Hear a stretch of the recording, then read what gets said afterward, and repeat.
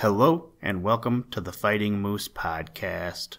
I'm your host and narrator, Jason Hendrickson. This is a podcast where I retell stories, some fictional and some historical, that can be enjoyed by people of all ages. Now, I have no idea how many times we have watched the movie, but last night we watched the 2018 film Peter Rabbit, based on the book The Tale of Peter Rabbit by Beatrix Potter. One of the characters in the movie, and also in Miss Potter's book series, is Mrs. Tiggy-Winkle. Like always, after watching the movie last night, I was inspired to find a story written by Beatrix Potter, and today I decided to read the story, The Tale of Mrs. Tiggy-Winkle.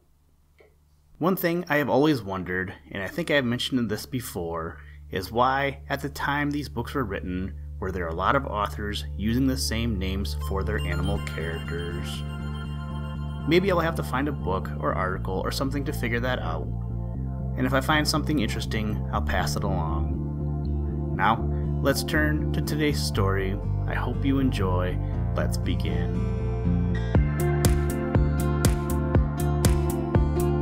Liftoff. We have a liftoff.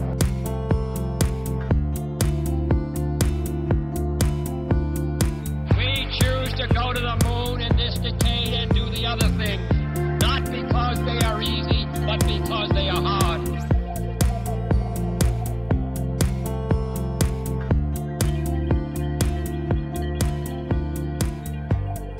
The Tale of Mrs. Tiggy-Winkle. Once upon a time, there was a little girl called Lucy who lived at a farm called Littletown. She was a good little girl, only she was always losing her pocket handkerchiefs. One day, little Lucy came into the farmyard crying. Oh, she did cry so. I've lost my pocket handkin. 3 handkins and a penny. Have you seen them, Tabby Kitten? The kitten went on washing her white paws, so Lucy asked a speckled hen, Sally Henny Penny, have you found 3 pocket handkins? But the speckled hen ran into a barn clucking, I go barefoot, barefoot, barefoot. And then Lucy asked Cock Robin, sitting on a twig. Cock Robin looked sideways at Lucy with his bright black eye, and he flew over a stile and away. Lucy climbed upon the stile and looked up at the hill behind Littletown, a hill that goes up, up, into the clouds as though it had no top. And a great way up the hillside, she thought she saw some white things spread upon the grass. Lucy scrambled up the hill as fast as her stout legs would carry her. She ran along a steep pathway, up and up, until Littletown was right away down below. She could have dropped a pebble down the chimney. Presently she came to a spring, bubbling out from the hillside. Someone had stood a tin can upon a stone to catch the water, but the water was already running over, for the can was no bigger than an egg cup. And where the sand upon the path was wet, there were footmarks of a very small person. Lucy ran on and on. The path ended under a big rock. The grass was short and green, and there were clothes, props cut from bracken stems, with lines of plaited rushes and a heap of tiny clothespins, but no pocket handkerchiefs. But there was something else, a door, straight into the hill, and inside it someone was singing, Lily white and clean, oh, with little frills between, oh, smooth and hot, red rusty spot, never here be seen, oh. Lucy knocked once, twice, and interrupted the song. A little frightened voice called out, Who's that? Lucy opened the door, and what do you think there was inside the hill? A nice clean kitchen with a flagged floor and wooden beams, just like any other farm kitchen. Only the ceiling was so low that Lucy's head nearly touched it, and the pots and pans were small, and so was everything there. There was a nice hot, singy smell, and at the table, with an iron in her hand, stood a very stout, short person staring anxiously at Lucy. Her print gown was tucked up, and she was wearing a large apron over her striped petticoat. Her little black nose went sniffle, sniffle, snuffle, and her eyes went twinkle, twinkle, and underneath her cap, where Lucy had yellow curls, the little person had prickles. "Who are you?" said Lucy. "Have you seen my pocket handkins?" The little person made a bob curtsy. "Oh, yes, if you please. My name is Mrs. Tiggy-Winkle. Oh, yes, if you please, I'm an excellent clear starcher." And she took something out of a clothes basket and spread it on the ironing blanket. "What's that thing?" said Lucy. "That's not my pocket handkin." "Oh, no, if you please, that's a little scarlet waistcoat belonging to Cock Robin." And she ironed it and folded it and put it on one side. Then she took something else off a clothes horse. "That isn't my pinny," said Lucy. "Oh, no, if you please, that's a damask tablecloth belonging to Jenny Wren. Look how it's stained with currant wine. It's very bad to wash," said Mrs. Tiggy-Winkle. Mrs. Tiggy-Winkle's nose went sniffle, sniffle, snuffle, and her eyes went twinkle, twinkle, and she fetched another hot iron from the fire. "There's one of my pocket handkins," cried Lucy, "and there's my pinny." Mrs. Tiggy-Winkle ironed it, and goffered it, and shook out the frills. "Oh, that is lovely," said Lucy. "And what are those long yellow things with fingers like gloves?" "Oh, that's a pair of stockings belonging to Sally Hennypenny. Look how she's worn the heels out with scratching in the yard. She'll very soon go barefoot," said Mrs. Tiggy-Winkle. "Why, there's another handkersniff, but it isn't mine. It's red." "Oh, no, if you please, that one belongs to old Mrs. Rabbit, and it did so smell of onions. I've had to wash it separately. I can't get out the smell." "There's another one of mine," said Lucy. "What are those funny little white things?" "That's a pair of mittens belonging to Tabby Kitten.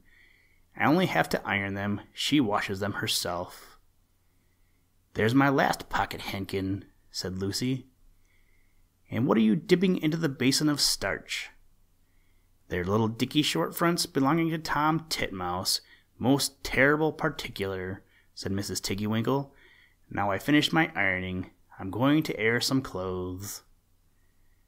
"What are those dear, soft, fluffy things?" said Lucy. "Oh, those are woolly coats belonging to the little lambs at Skilleagle." "Will their jackets take off?" asked Lucy. "Oh, yes, if you please, Look at the sheep mark on the shoulder. And here's one marked for Gatesgarth, and 3 that come from Littletown. They're always marked at washing," said Mrs. Tiggy-Winkle. And she hung up all sorts and sizes of clothes, small brown coats of mice, and one velvety black moleskin waistcoat, and a red tailcoat with no tail belonging to Squirrel Nutkin, and a very much shrunk blue jacket belonging to Peter Rabbit, and a petticoat not marked that had gone lost in the washing, and at last the basket was empty. Then Mrs. Tiggy-Winkle made tea, a cup for herself and a cup for Lucy. They sat before the fire on a bench and looked sideways at one another. Mrs. Tiggy-Winkle's hand, holding the teacup, was very, very brown, and very, very wrinkly with the soap suds, and all through her gown and her cap there were hairpins sticking wrong and out, so that Lucy didn't like to sit too near her. When they had finished the tea, they tied up the clothes in bundles, and Lucy's pocket handkerchiefs were folded up inside her clean pinny and fastened with a silver safety pin. And then they made up the fire with turf, and came out and locked the door and hid the key under the door-sill. Then away down the hill trotted Lucy and Mrs. Tiggy-Winkle with the bundles of clothes. All the way down the path little animals came out of the fern to meet them. The very first that they met were Peter Rabbit and Benjamin Bunny. And she gave them their nice clean clothes, and all the little animals and birds were so very much obliged to dear Mrs. Tiggy-Winkle. So that at the bottom of the hill, when they came home to the stile, There was nothing left to carry except Lucy's one little bundle. Lucy scrambled up the stile with the bundle in her hand, and then she turned to say good night and to thank the washerwoman, but what a very odd thing. Mrs. Tiggy-Winkle had not waited either for thanks or for the washing bill. She was running up the hill, and where was her white frilled cap, and her shawl, and her gown, and her petticoat?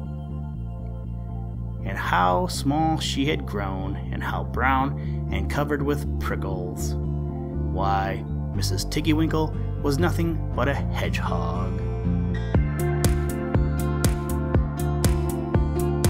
Listen, Tranquility Base here. The Eagle has landed. That's one small step for man,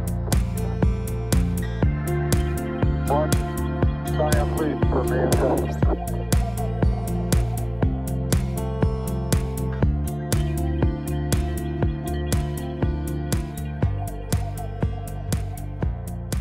Thank you for listening to this episode of the Fighting Moose podcast.